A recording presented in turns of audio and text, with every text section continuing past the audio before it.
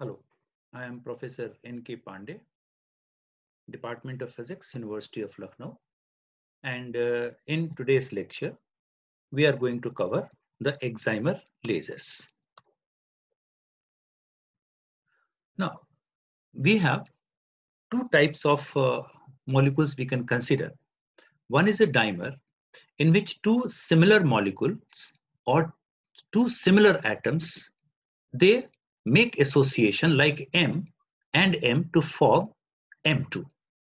Now, if a laser is made out of this kind of molecule, M2, of the similar atom or similar molecules, then we call that the excimer laser. Basically, it is excited dimer. It is excited dimer. A dimer refers to association of two like molecules or atoms. But if we have the association of two molecules or two atoms which are not similar but which are dissimilar, then we have a laser that we call the exiplex, that is excited complex. That is, M and N come together to form Mn, or in excited state, it is Mn star. Now let us consider a potential energy curve to understand the laser. Let us go to the potential energy curve here. Here we can see that if M and N, two dissimilar molecule or atoms, have come together to make a pseudo molecule in the excited state, for example, Mn star, then the potential energy of this Mn will be like this. That in the excited, this is excited state curve and this is the ground state curve. In the excited state, they make a pseudo molecule because of the associative state. They come together. And here in the ground state, they do not come together. They are highly repulsive to each other. So they come in the dissociative state. And one more thing, in the excited state, we can see that there is a minimum in the potential energy. Therefore, this Mn star can stay here in this potential energy for some time. And therefore, there is a chance of making a population inversion in Mn star. Now, the upper state is bound for a sufficiently long time so that the population inversion can be built up easily, whereas a repulsive or dissociative lower state will have near zero population because of its very short lifetime. Now, we have seen a schematic energy level diagram for an excimer laser illustrating an optical transition from associative upper bound state, Mn star, to a repulsive lower state, M plus N. Now mind it, although we have M plus M is equal to M2, M plus N is equal to Mn, that is, the first is the excited dimer and the second is the excited complex. So, but together they are both known as only excited lasers only. That is, they are known as excited excimers only, excited lasers. Commercially, we do not use the term exiplex for either of the two. Now, if M, here you can see from the excited state, Mn star, that dissociates in the ground state to M plus N and a photon. This photon is this very photon is the laser that we have. Now, this means that the curve of potential energy for the excited state touches a minimum, suggesting the molecule Mn can exist in the excited state as pseudo molecule.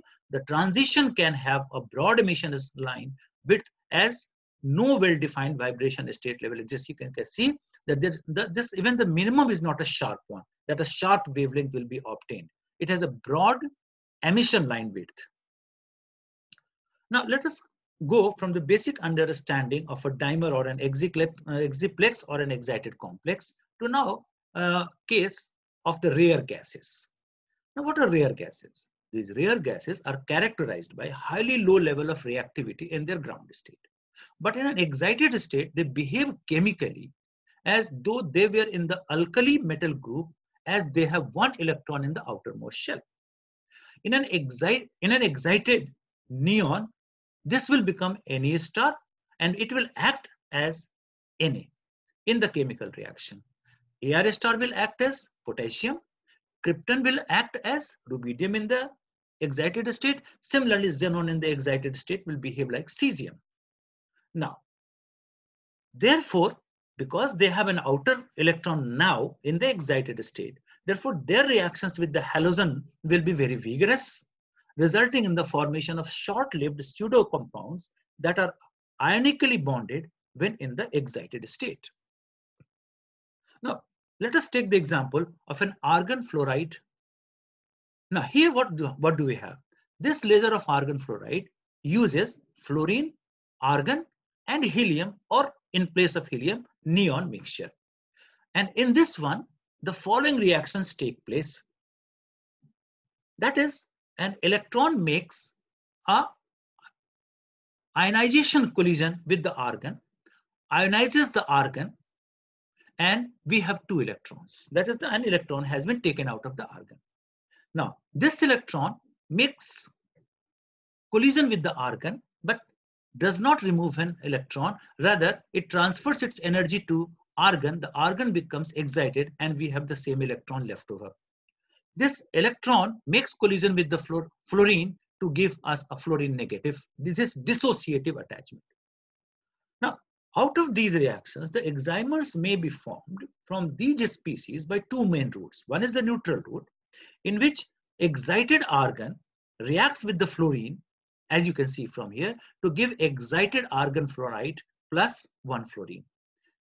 Through the ion route, we have argon plus reacting with fluorine, and this A, which is nothing but helium or neon in the mixture, that gives the argon fluoride excited compound, and we have the same. This is A left over. Here, the third body A, that is helium or neon, is the high pressure buffer gas component in the mixture. What is the role of A? It helps balance energy and momentum in the reaction. The buffer gas also helps increase the heat capacity of the system so that the discharge induced temperature rise is constrained. That is, it increases the heat capacity so that whatever the heat comes up because of the reaction, that does not increase the temperature of the system. Now, if we have a volume of excimer as a amplifying medium, then lasing may take place through transition between upper associative state and the lower dissociative state. After undergoing laser transition, the molecules reach the repelling ground state, they dissociate quickly.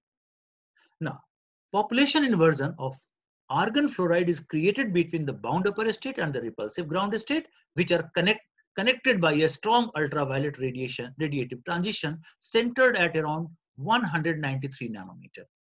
On emission of a photon, as per this reaction, argon fluoride in the excited state giving way to argon, fluorine in the dissociative state, and this photon. The binding excitation is lost after this reaction. Argon fluoride is also cooled to the ground state by collision as per the following reaction. Here, argon fluoride makes collision with helium or neon, whichever is present, and dissociates into argon, fluorine, and this helium and neon left over. This, together with radiative loss, reduces the upper state lifetime to a few nanoseconds.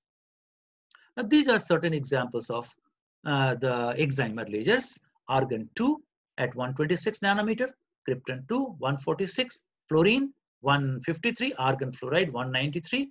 This we have krypton chloride 222, krypton fluoride 248, xenon chloride 308 nanometer, and xenon fluoride at 353 nanometer. There are other examples of excimer lasers as well.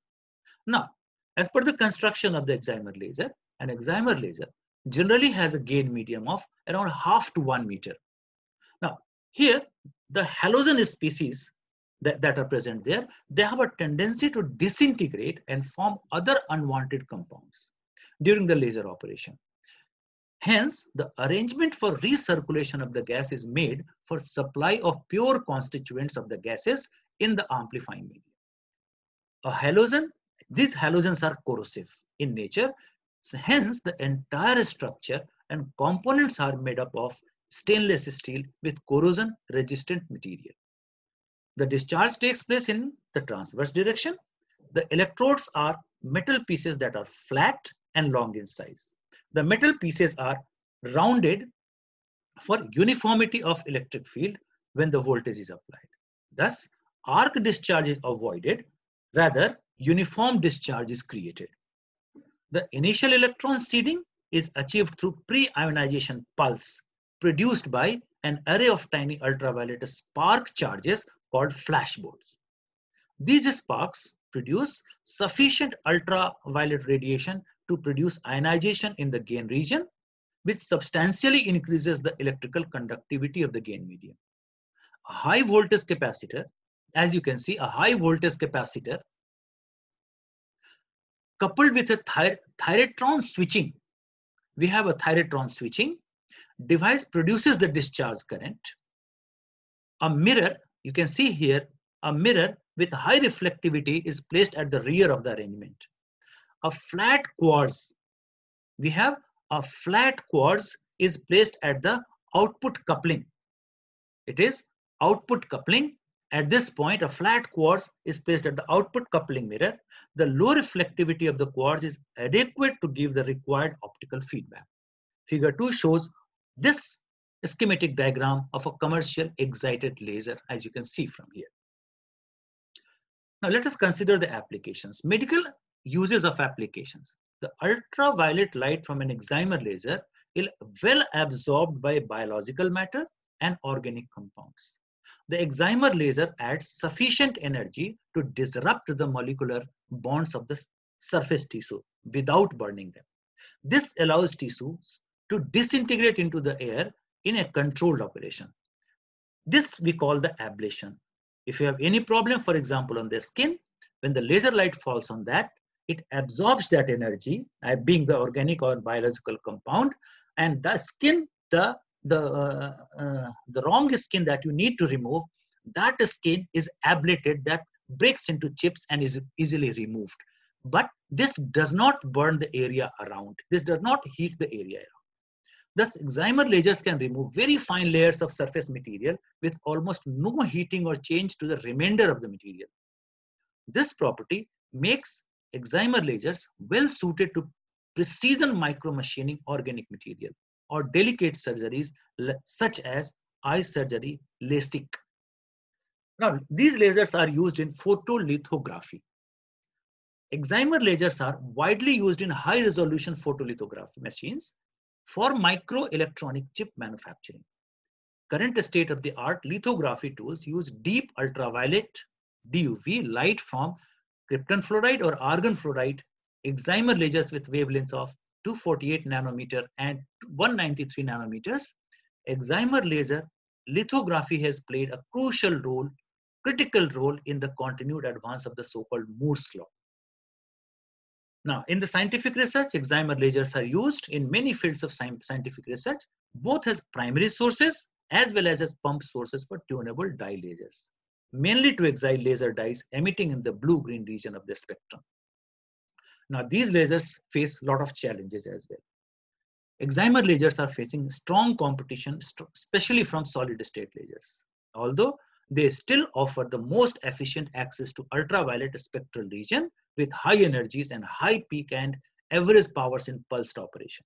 However, they have some drawbacks such as poor beam quality, that is high mode structure and high divergence, their size, operating costs, and maintenance requirements. These are the challenges faced by the excimer lasers. So thank you very much for your kind attention.